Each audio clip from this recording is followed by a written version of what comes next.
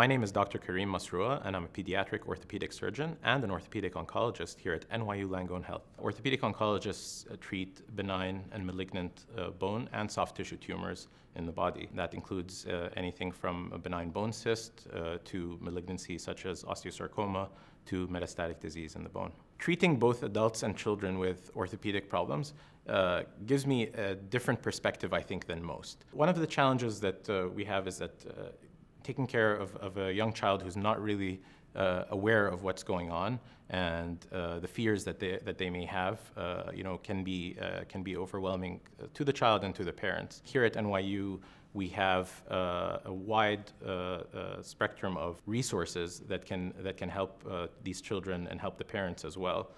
From the child care specialists who see the patients either in the clinic or in the hospital when they're inpatients, to the mental health resources that we have available that specialize in children with these conditions.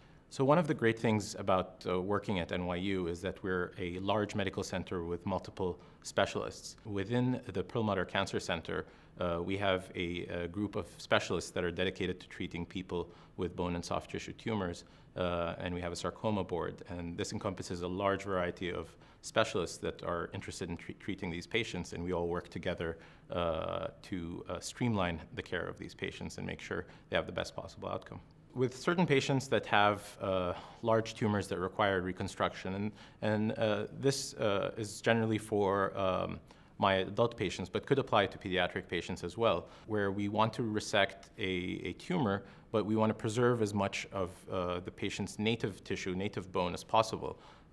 We can create three-dimensional models and create custom-made cutting guides in order to cut the bone, for example. We're able to preserve as much bone as possible and preserve as much soft tissue as possible, thus preserving function as much as possible and limiting the need for further reconstruction at certain times. Not too many places are able to use this technology, and the use of these 3D models is a relatively recent technology as well. But we have had excellent experience with it over the last few years, and we look forward to using it even more and more in the future.